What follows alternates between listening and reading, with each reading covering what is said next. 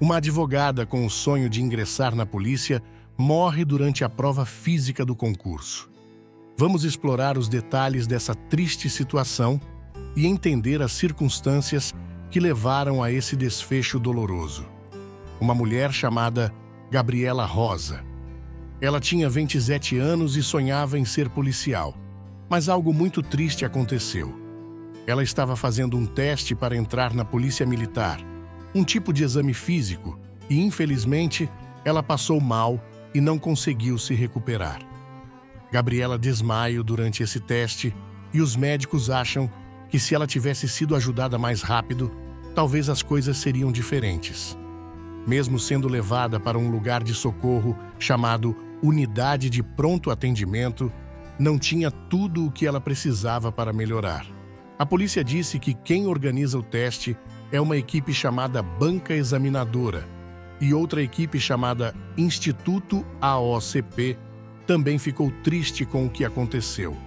Eles explicaram que Gabriela recebeu ajuda médica logo que desmaiou, mas mesmo assim, ela não resistiu. É uma história muito triste, né? Às vezes, as coisas não acontecem como a gente gostaria. Advogada super corajosa que sonhava em ser policial. É tão terrível que, participando desse teste mega agitado para entrar na polícia, desmaiara no meio da prova. Embora inicialmente tenham levado Gabriela para uma UPA, Unidade de Pronto Atendimento, a falta de uma estrutura médica adequada se tornou um desafio significativo para diagnosticar e tratar a condição dela.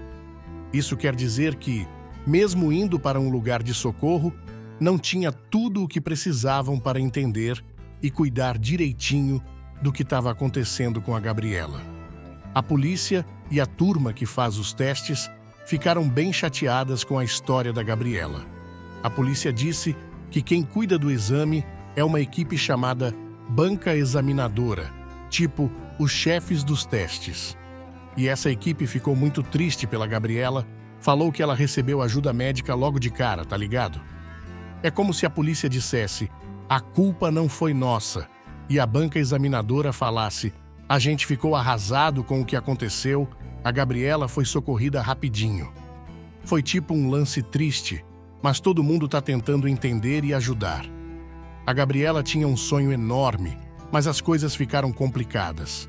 O importante agora é entender o que rolou, aprender com isso e torcer para que situações assim não aconteçam de novo. Quer ficar ligado em mais notícias e informações?